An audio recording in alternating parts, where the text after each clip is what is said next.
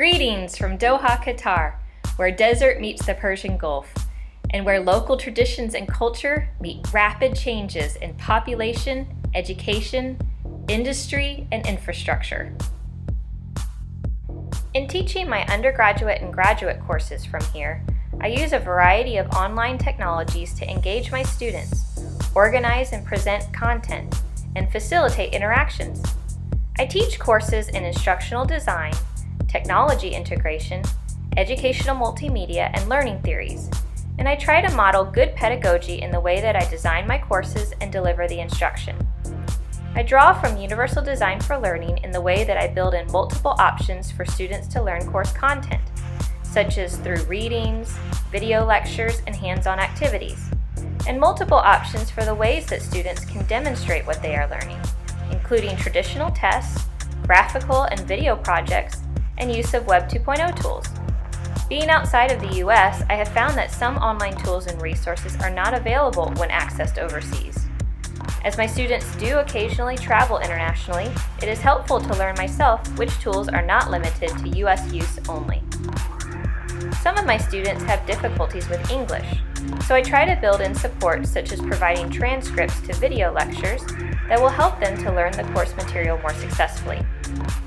Other students have specific learning and memory disabilities, and I have found that consistent presentation and organization of the course materials, module video introductions, listings of the complete course activities and due dates, and regular announcements and reminder emails have helped to accommodate these learners.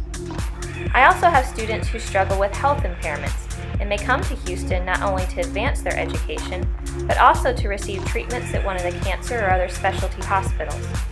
The flexibility of accessing my courses online allows these students the ability to participate from anywhere and at any time. At the K-12 level, teachers are using technology to make instruction more interactive and concepts more visible. Here are a few examples from the SEK International School, Qatar. My name is Doreenda Lumiqued, and I'm a preschool 5 teacher at SEK Qatar, an international school here in Doha.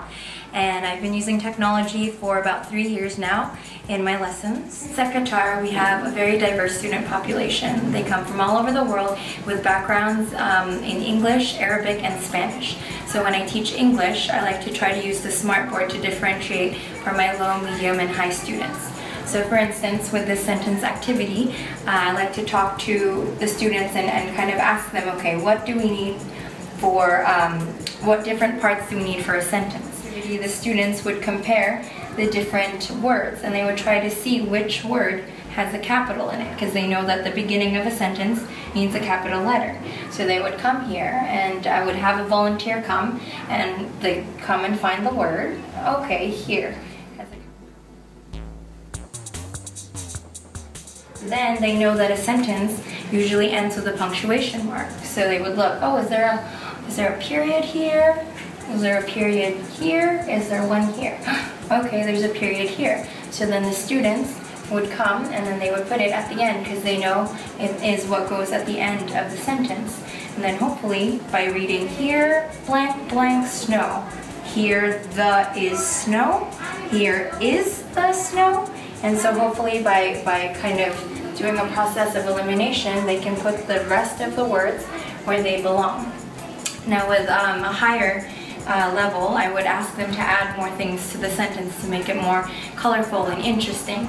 So maybe they can say, here is the very cold snow, or here is the very colorful snow, depending on what they want to add, just so that it would add a little more depth into it and make it up to their level. So my name is Mihai Catrinar and I'm a physical education teacher at SEK Qatar. It is an IB school here in Doha, and I've been using technology for more than 4 years in my PE lessons.